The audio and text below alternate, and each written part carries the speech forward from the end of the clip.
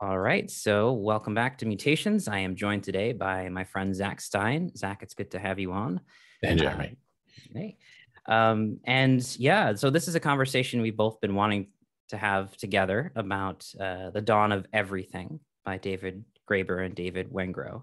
And as we were just talking, not only in our email correspondence, but just now, we both feel like we both have a lot to say, and we're both very curious about what the other's thoughts are on this book. And just as sort of a context, our relatively local online integral community has been just exploding about this book. And it's been kind of an interesting progression since the summer with Nora Bateson and her tweet or Facebook post about stage theory. And it's just been an endless conversation in our circles. And then this book gets dropped. And Zach, I'm not sure, were you familiar at all with Graeber's work before this book Was came actually out? I think, yeah, I mean, as a educator, anthropology is one of the fields you have to pay attention to. So I read in anthropology, discovered Graeber when he wrote Debt, and then actually spent a lot of time reading almost all of his work. His book Direct Action, which is an ethnography of the activist movement, that one, activism, the World Trade Organization protests, the battle in Seattle and Quebec City and these things. He was there on the ground and did anthropological work. Fascinating. So I'm a Graeber fan. So when this came out, I was actually very excited and read it kind of very quickly. So yes, yeah, I'm familiar with his work, and it's influenced me quite a bit. Yeah, me too. I kind of got into Graeber around the same time with Debt, and I loved his little book, Fragments of an Anarchist Anthropology, and that was very formative for me back when it came out, just in terms of framing things from this sort of anarchist perspective, but bringing together the anarchism and the anthropology, and then his involvement with the Occupy movement. Again, very formative for my own kind of intellectual thinking and journey. And likewise, I had been following some of their early publications, their collaborations. They did something in 2017 called How to Change the Course of Human History. And it's kind of a truncated prelude to this big book, The Dawn of Everything. And a lot of the themes were in there. And most recently, have you caught this book too as well? Because I'm probably going to be bringing this in as well. And Graeber and Wengrow do for The Dawn of Everything additionally, but James C. Scott's work, like Seeing Like a Stage, Against the Grain. It's an incredible book. Yeah. So that's the context, I guess, we're both swimming in here. And then we're also coming from a field, a community that's very interested in the evolution of consciousness and stages of cultural evolution and individual and collective psycho-spiritual development, right? And we're coming from different angles, but I have a sense that there's some complementarity here. I've just always felt that about your work. And I've always appreciated how you brought some more nuance to the way that we use these kinds of tools, talking about developmental theory, kind of cautionary usage, really kind of understanding and recognizing the power that these tools have, and then also how exactly to put it. I'm thinking of your chat with what's his name, Jim Rutt, talking about stages and the kind of how large of a claim can we make about a human population or social population being at a certain level. So you brought a lot of nuance to this discussion before it was blowing up in our circles. I don't know where I'm going with this in terms of question, but that's more of the context here of like why I was very drawn to having this chat. Yeah, no, I agree. And again, as I was reading it, having read Wilbur and Gebser and other, models of, and William Irwin Thompson, I think, is also someone we both share a fascination with his work. The Time Falling Bodies Take Delight goes over a lot of the same territory as Graeber, as does like Up from Eden, but in very different ways. So there is definitely a lot of opportunity to speak, and those issues specifically of stage-like models of sociocultural development, Graeber takes on directly in some very interesting ways. So yeah, there's a lot of shared context. So I'm curious where to. Yeah. Well, I mean, this could be, we could just dive into the deep end, essentially. Essentially, the book is saying there's a new history and I want to like layer like some caveats and let me know what you think in terms of like what you were drawing from the book, The Dawn of Everything. A lot of what they're doing is essentially writing in a popular way, in an accessible way, the last few decades of anthropological and archaeological studies, right, that have already kind of upended this quietly within academia, and nobody really prescribes to this general way or history of how things have unfolded from particular stages of cultural, like it's just not something that's in vogue. In narrow places in the academy, like archaeology and yes, exactly. But for large swaths, like they demonstrate with Harare and Pinker, like Pinker, they still buy this outdated story, which is from anthropology and archaeology, like almost immediately post-war. Yes.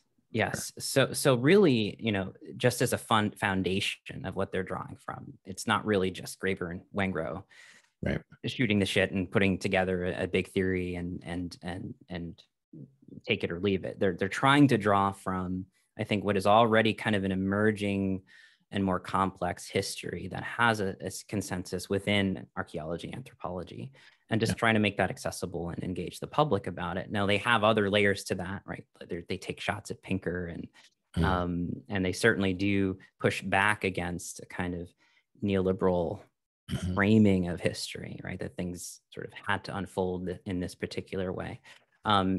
But I kind of make that distinction because I think when we throw a book like this into the middle of the culture wars, it's easy to dismiss the book based on their own kind of political positioning.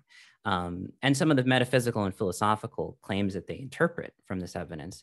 But there's this other layer, which is a scientific consensus about the history being much more complex than we presumed it was. But yeah, so I guess I'm kind of giving a general framing and feel welcome to kind of jump in and that's the question of what is the book, what is the argument, I think is key. And you're right, it is an argument primarily grounded in archaeology and anthropology of the last 2 or 3 decades, but it's I would say a speculative meta-theoretical integration of that work, which is why it's so provocative, because they're putting it in terms and putting it in context with things that it implicates, meaning like if we tell human history in a different way, it implicates political philosophy almost more than anything, and a few other aspects like the nature of the state and where those things come from.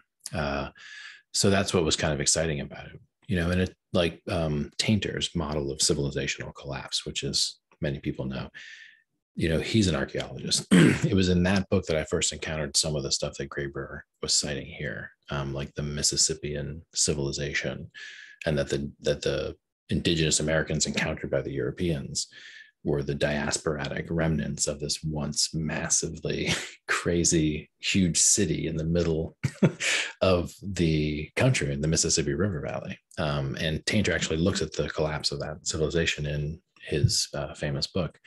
So I'd encountered that and was like, that's kind of interesting. And as a kid, I actually went to that site in East St. Louis because my family is from Missouri. So I knew of that site. And it was anomalous. Like it didn't fit the idea that it was all tribes and small bands of hunter-gatherers. And then as a kid, I'm experiencing is sitting on this massive mound, huge public architectural work, taking hundreds of people or thousands of people, many months. And it was like, well, this is weird. These are definitely not tribes. And so it's that sense of them integrating the anomalous data, which the old paradigm wouldn't allow, and trying to articulate something new. The question of whether that means that some of the ways we've thought about it before are simply wrong, I don't know. It's more complicated than that. Right. Yeah. And that's a good example with the Cahokian civilization, and they've brought up quite a bit. And there's been other research and kind of wrenches in the chain past 10 years or so. Let's say like Göbekli Tepe, and okay, this is a sort of a monumental site developed by hunter-foragers in the Neolithic. So it sort of scrambles the way things are supposed to have gone, right? And I think generally there were no cities and there was no agriculture. Right. That slowly emerged, and we're always going. Whereas this is saying, no, there were huge cities way before we thought there were. And these cities were actually organized in a way, in some cases, without obvious bureaucratic and authority structures like kings. And then in other cases, with limited forms of power that look nothing like what we call a state. Right. And that's very much what they draw from with James C. Scott's work, just talking about early agricultural societies, which essentially were more egalitarian to some degree, and sort of had this sort of play farming, right, where they would move between different forms of subsistence in a very kind of dynamic, interesting way that we wouldn't imagine to have happened, right, with no evidence of a modern state, essentially. And this wasn't just a little transitory blip. This was thousands of years. This is, you know, if we were going by the kind of historiographical framing that popular history goes by, then we'd say this was a block of time, right? Yeah. So it's kind of an interesting, again, it subverts that kind of linearity or succession. It complicates it. But I guess kind of turning towards our questions, right? Like, does integral theory or developmental theory or metamodernism need that kind of succession? Because the caveats we often hear in our community is well, it's not linear, right? There's all these dynamics and there's retrogrades and things can move back and forth or things are a spiral. But generally speaking, I think the kind of complexity articulated by Graeber and Wengrow in this text and the text they're referring to point to something a bit more than just a little bit extra nuance to the way things unfold, but actually a different shape of history, right? Yep. So how, I don't know, I guess my question is, how are you reckoning with that, and how does that inform your own work? Or it's so interesting, right? One of the most fascinating things about the book, as with William Merwin Thompson's work and even up from Eden, is contemplating like the deep history of human experience. Like, we're not talking, when we say history, usually we think, at least when I say we, I mean like people get educated in America think like European history. But we're talking, and then, or maybe the Greeks or something, but this is like tens of thousands of years before Christ. And then there's evidence 3 million years ago of stone tool usage by sapient creatures, right? So we're talking about huge swaths of time. And so, you know, Goltepe, Tempe, I think is how you say it. My dyslexia makes this hard to pronounce these words, but that's, you know, 9,000 years or something before Christ. So that this notion that huge swaths of history were characterized just by these simple forms of political organization, and that the simple forms of political organization were adopted unreflectively as a matter of necessity and circumstance. That's being contradicted. Like the swapping between different forms of political organization in different seasons of the year, moving from an egalitarian thing when you're doing a kind of farming, and then into a more top-down hierarchy when you're doing a kind of hunting, and knowing you're going to do that every year. And the archaeological evidence shows that people did this for long periods of time. You see that they have to then, if you're just imagining them not as monkeys, but as people with an anatomically basically identical nervous systems, right? Then they're reflecting on their political experiences and making conscious choices about their political self-determination.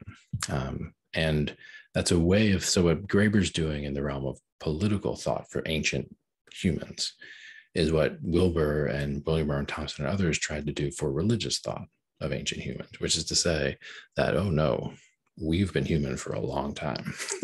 And just because we were undeveloped on some lines doesn't mean that we didn't have access to, in Ken's words, you know, psychic, subtle, causal experiences and the downloads from those and the ancient religions being invaluable.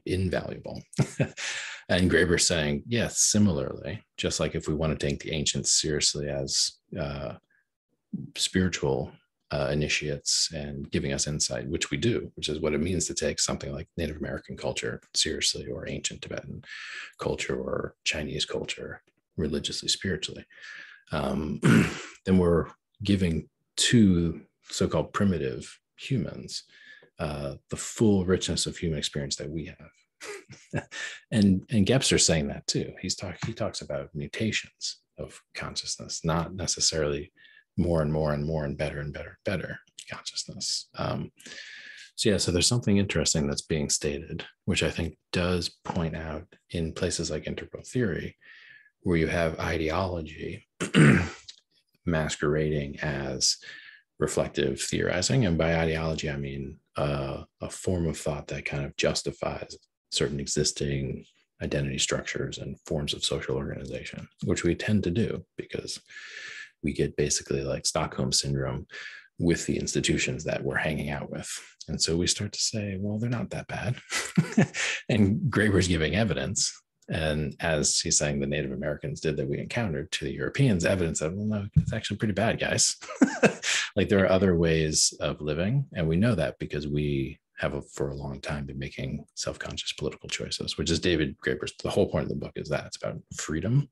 And it's about how do we create societies where we have reflective awareness of our political choices.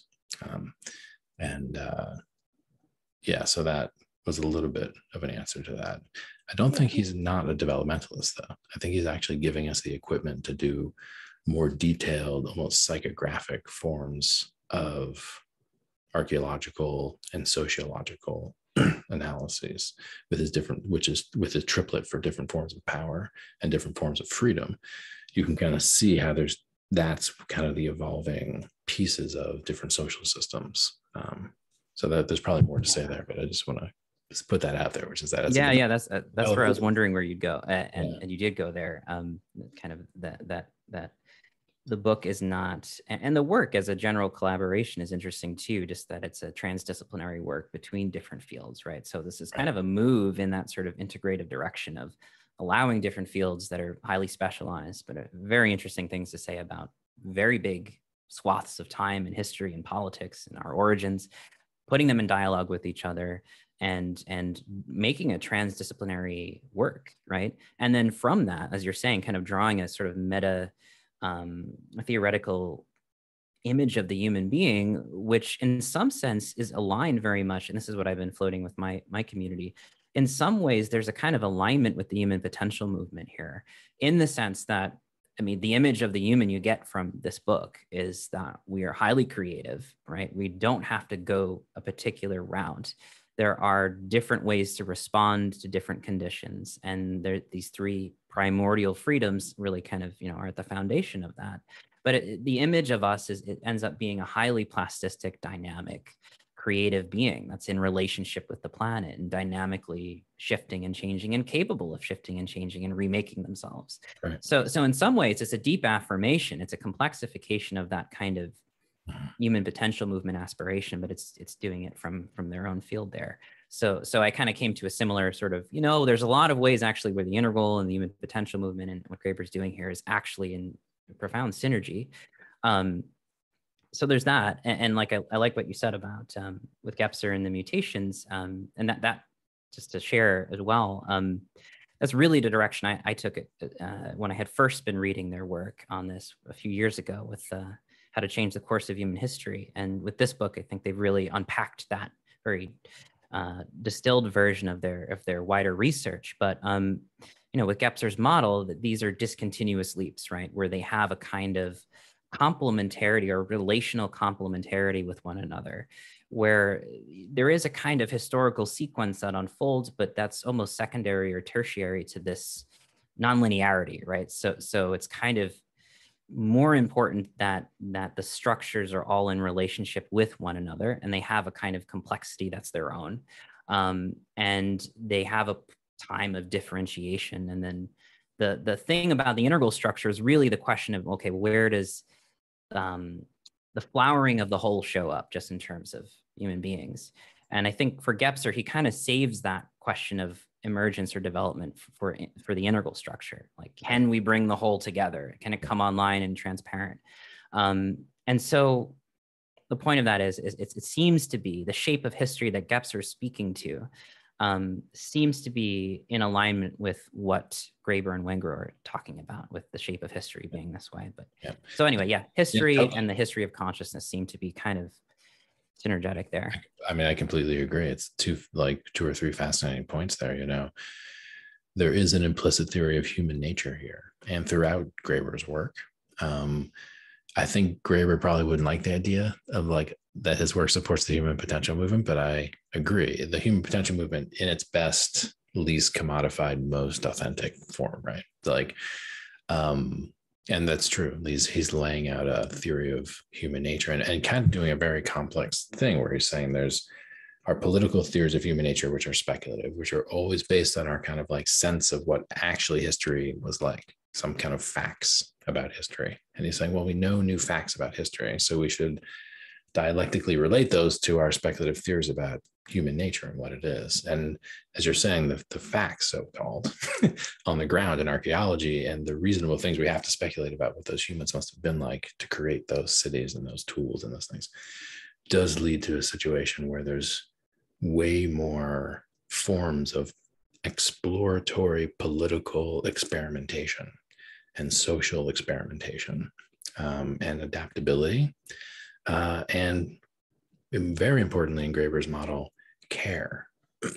That even the things we come to understand as oppression are actually perversions or distortions of an instinct for care, which is very, very early demonstrated. I can't remember where it was, but there was an archaeological finding, one of the earliest ones. And Graeber cites this, and the human had a broken femur, like a massively broken femur, and had recovered from it. Now, what that tells us is that these so-called primitives were actually careful enough and full of enough concern to care for someone for months and months and months and months, like 6 to 9 months it takes to recover from a broken femur. You just don't see that behavior in animals. And then other cases where some of the most remarkable kind of ritual burials in, deep time, like tens of thousands of years before we were supposed to be doing anything like having ritual burials, they are people with unique genetic, sometimes deformities, like, which means that they were revered precisely because they stood out and needed special care and concern of the community. So there's a whole bunch of things that he shows us about what humans have always been like, which the kind of dominant model, and he argues for mostly kind of weird political reasons, this dominant model has convinced us that no, that's not what humans are like. Humans are competitive, they're vicious. They always were destined to evolve towards a form of political organization like we now have, which is this combination of these 3 forms of power, which we used to actually work to keep separate. And so that's a very interesting story. And I think does bode well for those people who want to basically look beyond current mistaken notions of human nature and articulate much more potential, that we could actually solve the existential crises we're in, because we're that kind of species who's done that and can be very adaptive and morph.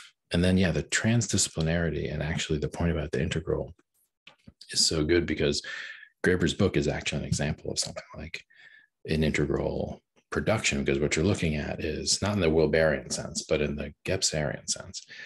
Although all those people in ancient times had maybe amazing cities and all kinds of stuff, they didn't have the forms of scientific archaeology that we have that allowed them to reconstruct tens of thousands of years of prior history in a detailed way, using collaboration with like tens of thousands of scientists across decades of time.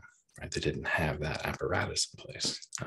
So even though there's the morphing of consciousness, and in a sense we were always human, there are these processes of embedded cultural ratcheting, which Tomasello talks about, which end up getting us in a position to be able to then look way back in time very accurately and reconstruct for ourselves who we've been. And that's the kind of moment, and Ken notes this, and Thompson notes this, and others and Tilliard and the Russian cosmists who inspired him, right? That like this is a moment when we whoa, and that wasn't possible before. And I don't think Graeber couldn't deny that. So there is something about the forward-looking allowances of that retelling of history that's completely, I think, necessary. It doesn't lock us in to this like dystopian way of thinking about the future. And that's why some people would argue that, well, Graeber's politically motivated. He's a leftist. Like the book is woke, and it's basically trying to, overthrow the patriarchy and capitalism and all of this stuff. And fair enough. Fair enough, yeah. But spending the time to read it would be an interesting experiment for someone who tried to dismiss it so flippantly. And it's also worth saying that like Graeber is kind of the best, I think, of what the left has had to offer in a long time. And his critiques of simple notions of equality and diversity and things of that nature, like go right to the heart of some of what's wrong with the extreme left and wokeism or whatever you want to call it. So yeah, so it's rich text. Yeah. Definitely. Yeah, there's a lot to explore there. I think one of the things I'm picking up on is this sense that the history of consciousness and therefore the future, obviously they're intertwined for the two of them. And Graeber's been saying that from, I don't know, since, I don't know, always. I've always heard him iterate this in some way or another, even in fragments of an anarchist anthropology, the idea of knocking down walls between the past and the future, right? Or the past and the present allows us to imagine different futures. And he also seems to have a grasp that the most successful, anyway, if we're talking about revolutions or the left, the most successful ones seem to be able to bring together tradition and social transformation, right? They successfully recombine them, and he often brings up the Zapatista as one of these examples. And that to really just sort of exemplify what he's illustrating again and again in the text, which is this really creative and novel recombination of what we assume to be striations of, okay, we're gonna, this is traditional, then we have modern, then we have postmodern. And here we have many different cultures exemplifying a dynamic fluidity, combining them in ways that we didn't expect, and moving in and out or up and down our own framing of these particular social forms of organization or political organization. And in some ways, so for me, like one of the things that I've been thinking about with this text and the evidence they point to is not so much that Gebser was incorrect. If the general shape of the mutational model is in resonance with what they're talking about, then I think we just need to, in some ways, take Gebser further, right? Like, there was no period of only magical structure predominantly. The mental was really much more in there than we realize, right? And so that goes to more to Graeber's point about humans have been these dynamic beings with all of these things available, realizing them in very complex ways. And as you said, the question then becomes, how do we fold in that ratcheting, right? What is a better language for that ratcheting, or for that historical process of, as they frame in the book, getting stuck? And that's been the one thing that I think they've received the most flack for framing as, like, we were dynamically moving in and out of these different social forms of political organization throughout all of history. So why did we stop doing that? Why did civilization take hold? And that's always been the linchpin for, well, there must be a reason, therefore we can throw out their model because they can't explain that. Or it's been a kind of, especially for integralists, I think a frustration. Like, well, what's the big picture, right? Where are we going? Why did this all happen? Is this just a matter of being stuck, or is there something else going on here? So I wonder. Yeah, it's interesting, and it's counterintuitive to think of the society that has done what it has done for the past 400 years with the planet as being stuck because we left the planet. Right? So it's a weird case where we've been stuck politically, and in some ways, at least lately, regressing culturally and intellectually in some ways. In other areas, we are obviously really moving. And that's where you can see these ratcheting effects, I think, take place if you do micro developmental analyses of shorter durations of social time, basically.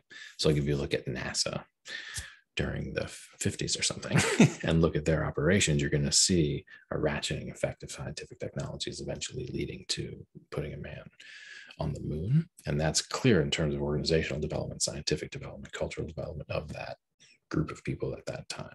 So you can do that easily. You can do micro developmental analysis, I believe. You could even do it enriched with Graeber's models of power and freedom. The problem sets in when you start to look at these massively long stretches of time. And when you fail in your imagination with regards to empathetically putting yourself in the position of the ancient person, which is where Graeber, you can tell there's like he's angry at the hubris and the kind of myopic view that has dominated anthropology since its inception. And so he's always railed against that, and actually from his earliest work shown that as anthropologists, it's our job to, you know, not bring so much in our interpretation.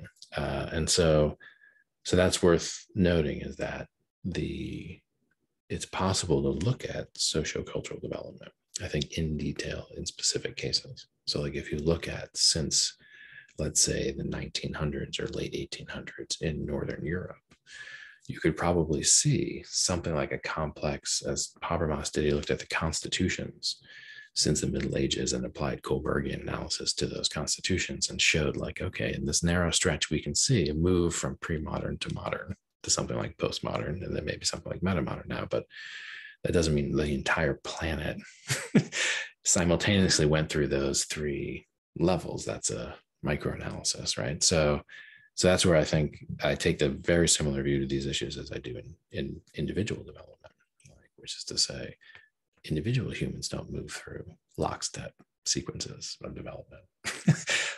And so it's like we've got the models wrong in both the ontogeny and the phylogeny.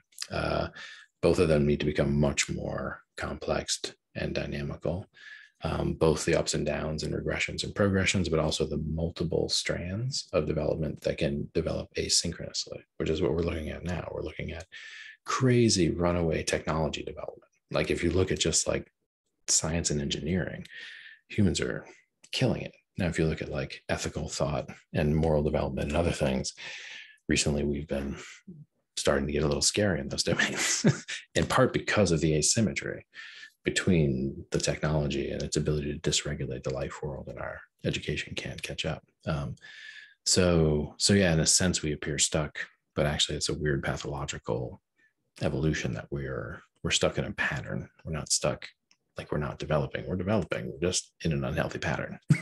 So we're going to keep building rocket ships and missiles and social media, and that's going to keep developing. But we can't accommodate it, and so we're becoming unhealthy. Now, this is me speculative, applying my meta psychology to sociocultural development, but it's me also kind of prompting those people who would be critical of Graeber because it complexifies a simple stage model. Like, yeah, you should complexify the simple stage models. They're like doorways into a very complex way of modeling, a really complex domain ultimately. Mm-hmm.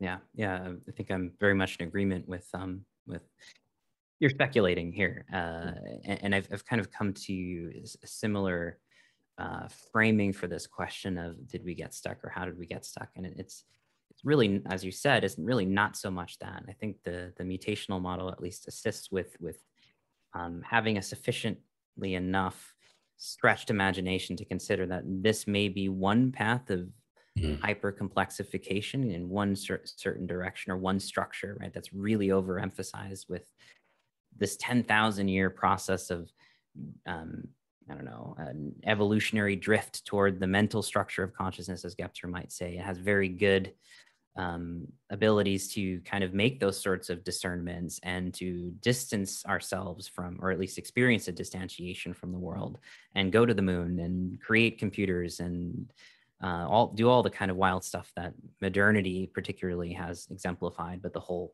historical processes of civilization allow for that kind of decoupling, right? That untethering. And there's a lot of things to be gained from that untethering. But I think, as you're saying, and this is sort of our meta civilizational crisis, it's really being aware that, okay, going in that runaway direction isn't going to work. And eventually there has to be an integration, or I've been using the metaphor of the stretch and the fold very much from Deleuze and Guattari's work about the fold or the superfold, and it gets into complex stuff. But the image itself of almost like stretching us like dough and differentiating us with one particular emphasis, right? You don't want to keep going in that direction, or eventually you tear apart, you fragment eventually. So there's this complex process of reintegration that I think we're dealing with here. So for me, my framing is, I don't disagree with them about, as you're saying, getting stuck into one particular center of gravity, the mental structure or political organization that Graeber and Wengrow talk about. It's that has afforded us certain capacities that now need to be integrated and brought back into relationship with the whole. And a history like this really helps us become aware there's all of these other these other potential political and social realities human beings have done. And as you know, our field looks at with the history of consciousness, it's the same thing. There's all of these different structures that have been historically materially realized in one fashion or another, and things are much more pluralistic and much more complex. So how do we do that? And that's sort of my question, right? Like kind of reframing the stuckness as a not being stuck so much as having a particularly long season in this seasonal dualism where we all got together and we really just kind of stuck with building the monumental centers and the coercive state political organization. And it's been a 10,000 year season. And so what comes after, right? I think that question is kind of what everyone's struggling with.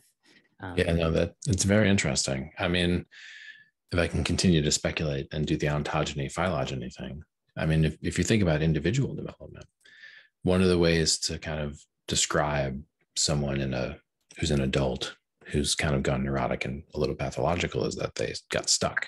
They're stuck.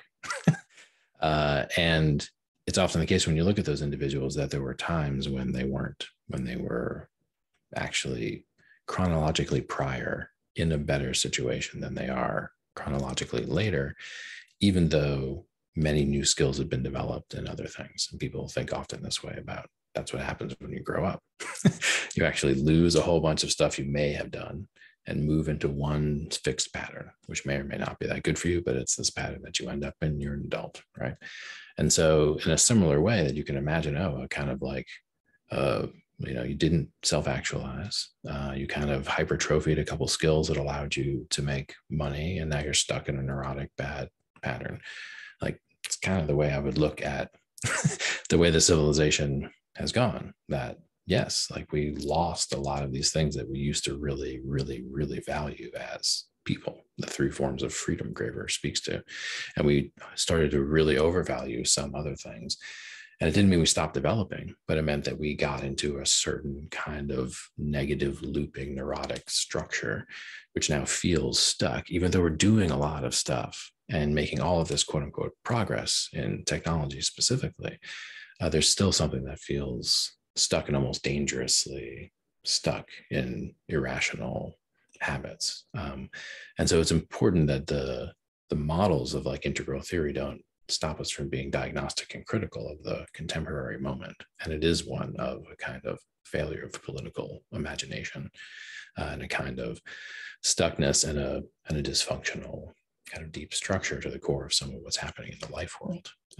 And so Graeber is trying to really point at that kind of the way we would with someone who's going through therapy. Like, don't you remember when you used to be like this and you valued all these different things and at different times of year you'd be flexible.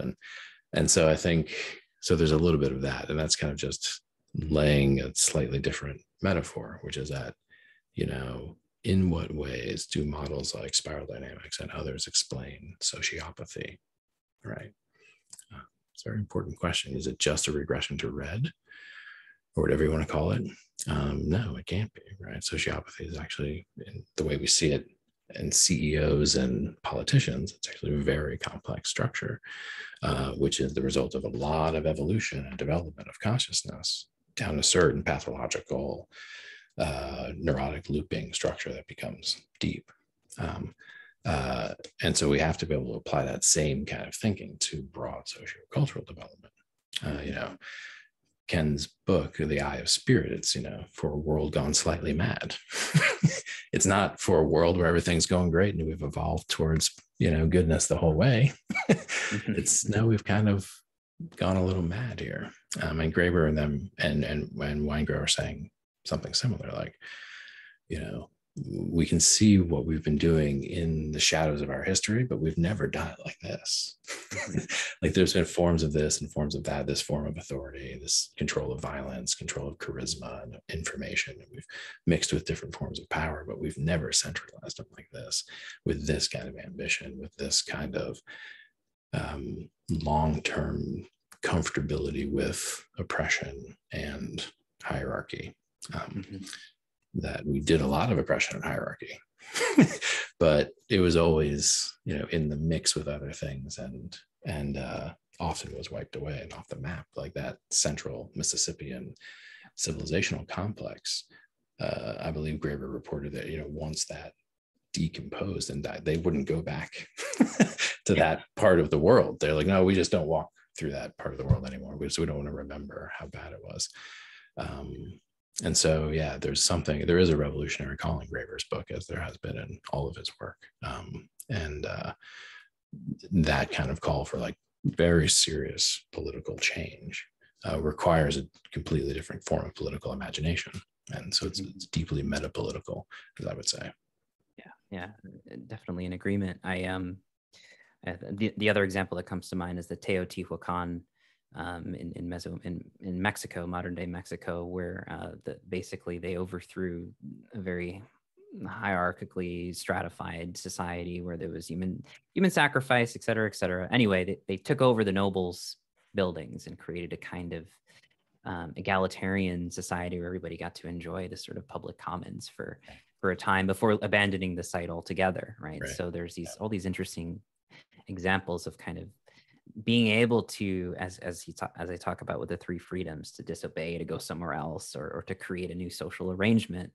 And I love this idea because there's I would love to hear your thoughts on this too from your own framing, but there's with the 3 freedoms, right? And with this image of human beings as highly plastic and capable of reshaping their social arrangements in themselves, there's also this sense of a kind of primordial or originary freedom, or a kind of spiritual freedom, right? And so I couldn't help but start to make those connections with Gebser and origin. And Gebser's language for origin is always, freedom, plenum, creativity, openness, transparency, fluidity to move in between all these different structures, right? So there is something there, and I was wondering what there is. No, it's interesting. The 3 freedoms are something like the freedom to move through space, so you can go where you want to go, the freedom to disobey orders, and the freedom to experiment with different social forms. Those are the 3 freedoms. And the argument would be that we're stuck because we're starting to drastically lack in those freedoms. When, for example, the indigenous Americans we encountered were very high in those freedoms, right? And so when you set the switches that way, then you have to look at it in that sense. But what you're getting at is Graeber's, as I said, there's an implicit, as all anthropology has, an implicit theory of human nature. And it is one that is basically anarchist, that is postulating not an inherent goodness. I don't think it's that, but it is something like a freedom, primordial freedom, I think is a good word, and understanding and valuing that, then some kind of empathy that makes you value freedom in the other. And then that's where you start to get a whole bunch of complex arrangements that value freedom, which is what Graeber's trying to say we need to begin to experiment with again. And it's interesting, he notes that like the 3 forms of power, which are violence, information, and charisma, or sovereignty, bureaucracy, and competitive politics, that those are instituted at various places in history as an attempt to basically secure greater freedom. And then once they're locked in for too long, they start to distort themselves, and then they're making freedom harder to get, and then they get overthrown, and another constellation of those 3 forms of power sets in. That's a very interesting model, and it allows for those kinds of micro developmental analyses over short historical time periods. And then you have to look at how long a particular civilizational technology stack lasts, and how much ratcheting occurs, and how much cumulative history they're recalling scientifically. And that's where you do start to see that, our planetary civilization is distinct in quality and kind, even though we can look back at its history and see other times when it was like interestingly different than it is now, and interestingly differently potentiated, meaning it didn't have to end up here, which is what Graeber's trying to say. So that, I think, is a wrinkle in there, which is that, he's not saying it was better back then. That's not what he's saying. Or that somehow we need to go back there, or that this thing we have now we've seen before. He's not denying any of that. If anything, he's saying there's an urgency because of the size and scale and of our current civilization, urgency to open up more freedom, especially in those realms of political experimentation. which fits, of course, with all of his anthropological work and activist work, right? Yeah, there's two themes there. One is, again, that convergence with some of Gebser's work in approaching this as part of Gebser's diagnosis of the mental structure in the 20th century is that it's not a bad thing to have the mental structure. It's just been overemphasized, right? So there's this fixation, which compounds and creates this crisis and creates this kind of runaway relationship with technology or capital or time, in the kind of metaphysical sense he goes into. So again, it touches on those freedoms, right? The ability to move, to shift, to reshape our political organization. I think for Gebser would be, the spiritual freedom in terms of the consciousness structures is the capacity to move in and out of any of the particular structures and dynamically as needed, right? Like, so we don't need to fixate or rigidify around around the mental or the mythical or the magic. It's usually bad news when that happens in his model. So there's this affirmation of freedom and fluidity or openness. But then when we go into some of what he talked about with the sort of political implications, it's kind of the same thing. Well, what happens if we engage in a different social arrangement or a different mode of time?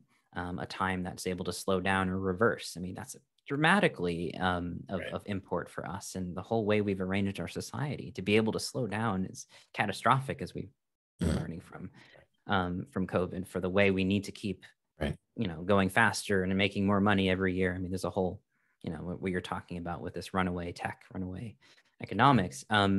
So there's a dramatic and fairly radical claim in there, even with Gebser, just, we need to reshape our entire social arrangement, our forms of time, right? The whole way we've set up the society is really overemphasizing something. There's a political implication in this. And there's also a kind of correspondence with what you're saying, as I was saying, the kind of reification of any one structure creates this sort of not being in a good place, right? Creating these kinds of problems.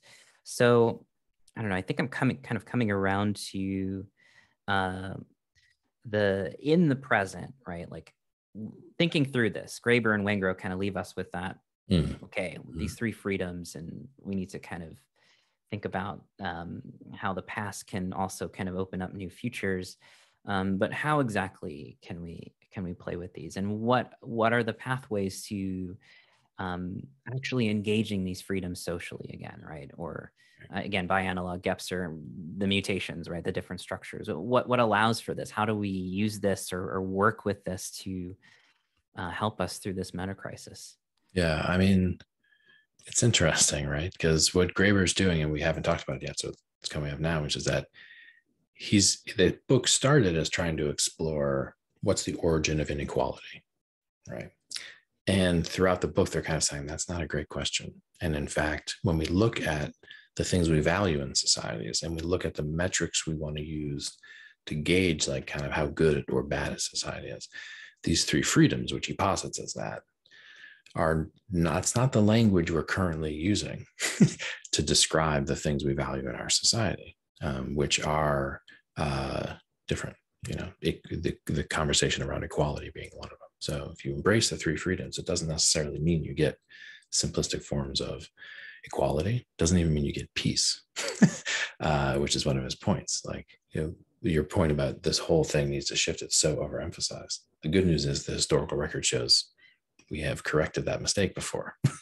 It's just been on a limited geographical scale, and so I think one of the first steps is to go metapolitical like Graeber has done and look at the languages and grammars that we use in the context of politics currently and source them to their root in these particular, often unexpressed theories of human nature and human history.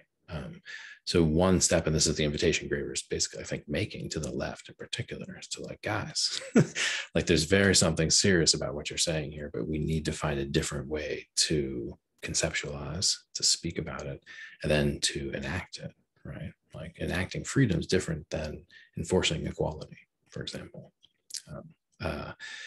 And it doesn't mean equality is bad, right? But it does mean that what you would do to say we value freedom fundamentally, these three forms specifically, becomes interesting. And his other point is that the deliberateness with which we think about the political, and this goes with reflecting on the metapolitical, we just need more deliberateness with how we think about the political.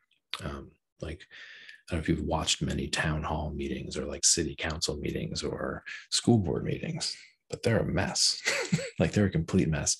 And rarely is someone thematizing the lack of political imagination that allows this meeting to continue to just be a complete mess, when there's like dozens of better decision-making processes and group dynamic processes and depolarization processes and other things that could be brought in there in the interest of political experimentation to try to solve problems together. But instead, we just stick with this demonstrably dysfunctional and now in bad faith kind of like charade of politics. And so he's trying to deepen our seriousness about the political and show that, you know, what's at stake here is the way we think about the nature of the human. And so he's exposing kind of the anti-humanism that's at the source of some of the dysfunction of our political culture, that we're actually cynical about ourselves, that we don't trust one another, that we think we were basically destined to be doomed, and we have to like control the unreasonable masses and somehow make out for ourselves in what time is left. You know, and he's like, no, that's a sign that you guys are about to get overthrown by the masses who still value these three freedoms, and have been willing in historical time to put everything on the line in their interest. So I think that's the thing that I would say. And of course, but I'm an intellectual and I'm not an activist, you know. So I don't know politically in terms of people who are looking at specific issues and kind of doing specific projects. I'm not sure how to give specific advice. What I'm saying is very general and in a sense, an invitation to philosophy. It's what Graeber's offering in a time of crisis. That's actually what's necessary. So I try to express with my metapolitical work. We can't even go into that language that's being spoken. We can't even say what needs to be said in so much of what is political discourse, quote unquote, political discourse. And so Graeber is trying to give us a more serious language to use, I think, in those contexts. Yeah. That's definitely a good answer for, you know, what are the implications when we close this book? What do we, you know, what tools are left for us to begin to either utilize or reflect on? And in many ways, as you're saying, the examples of the ample examples of all these different modes of revolution and reshaping society that are, when they become, I mean, there's a kind of transparency of history here, right? Like where we see it in this much more complex way and less linear, and we're aware of the presence of myth as we shape and reshape these histories. These new possibilities do open up, and that I think is the key open-ended process he seems to be suggesting, which is plasticity, play, creativity, trying something and being able to drop it if it doesn't work. Right now, for the meta crisis or for the civilizational transformation we're undergoing more than ever, you know, that image of the human being as this sort of highly plastic, playful species is more important than ever, right? There's this kind of dynamic mutual learning process, as Nora Bateson might frame it, that has to be, not has to be, but you know, like it's inviting us to be more like, you know, the history that he's totally demonstrating here. Yeah, I mean, not to close on this note, but he's also demonstrating history of violence, you know, and demonstrating a history of sacred ritual violence in response to oppression and other things. And so there's also a warning in the book as well about just how kind of complex history has been and the gruesomeness of some of what humans have had to endure. And so I think there's, you know, it's fascinating to see the book come out when it's coming out, and it's remarkable that Graeber passed away actually before it was published, because it does feel like an important attempt to make a key move in the culture around some of the, like I said, some of these languages that now dominate the discourse, that he's inviting us again to look at freedom. For example, the relation between freedom and security, right, is one of the things that the state is involved with. It's like, how do we balance things? And then I think that the final note, which you kind of sounded, was that, there is a certain inherent creativity. In a sense, violence is an instance of that, which allows human societies to reshape themselves. And so, the question of what that looks like and how each of us individually respond, I think, is so complex. And so, I'm with you in thinking about, once you close the book, kind of the now what is interesting. Just to wrap it up with a few of these themes. Maybe the first is that this is something I've been talking about. I mean, our communities are all very interested in all sorts of forms of social experimentation, and blockchain, and that sort of technological socialisms that have been played around with, especially like Blockchain Socialist is talking about this, and Kim Stanley Robinson's been sort of playing around with these different possibilities for how we can kind of bridge to a post-capitalist biosphere-centric future.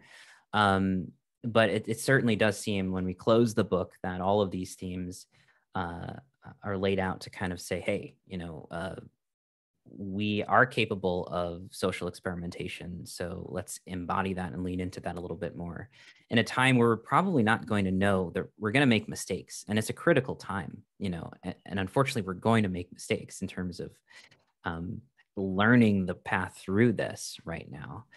And figuring out, quote unquote, what's in the next season will require us to probably try a few different things and be dynamically shifting.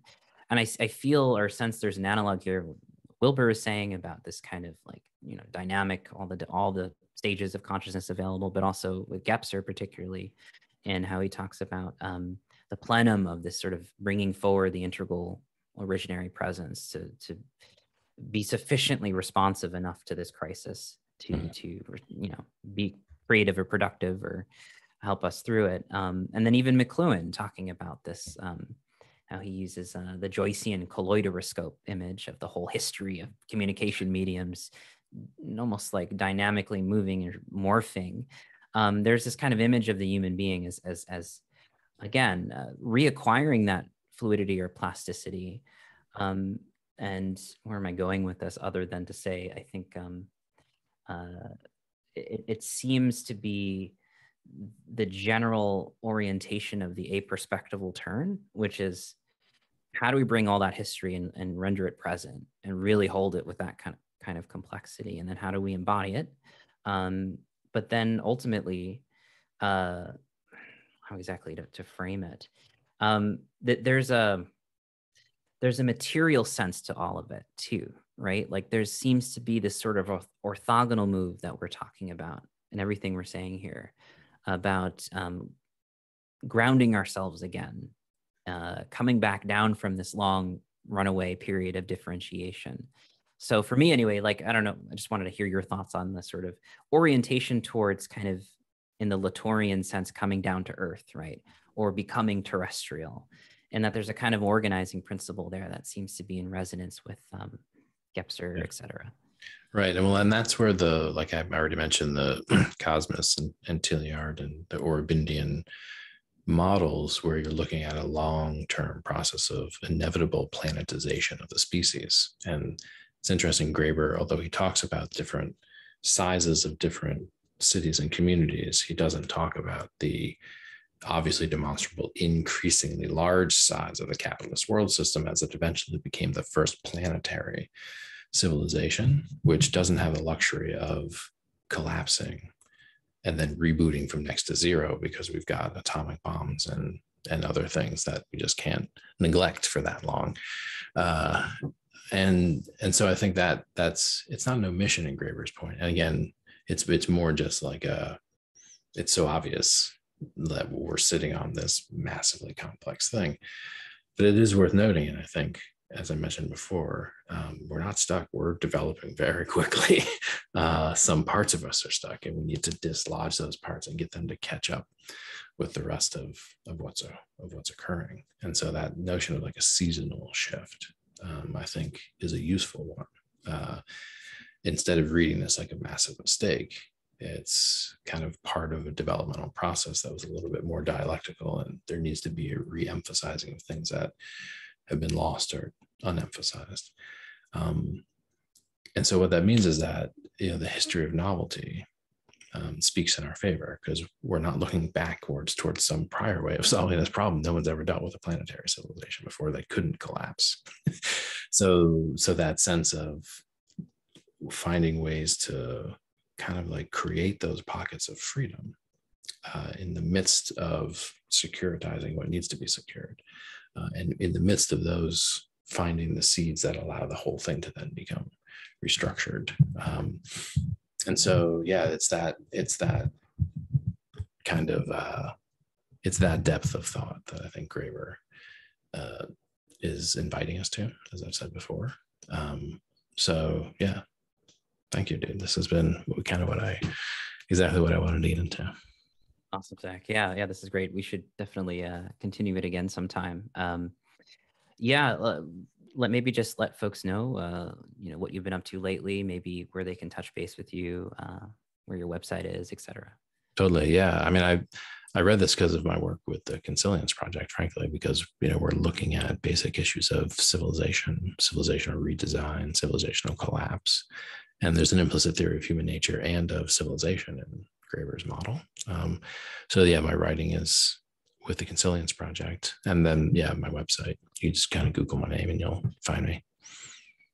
Great. Fantastic. All right, let's pick this up sometime we'll in the near future. But I think there's a lot of, the ground is very fecund for generative conversations about, where does meta theory work go from here? Where does interval theory go from here? So I sense some creative collaborations in the near future. So we'll be in touch. Yeah. Right on, brother. All right. Thanks, Zach.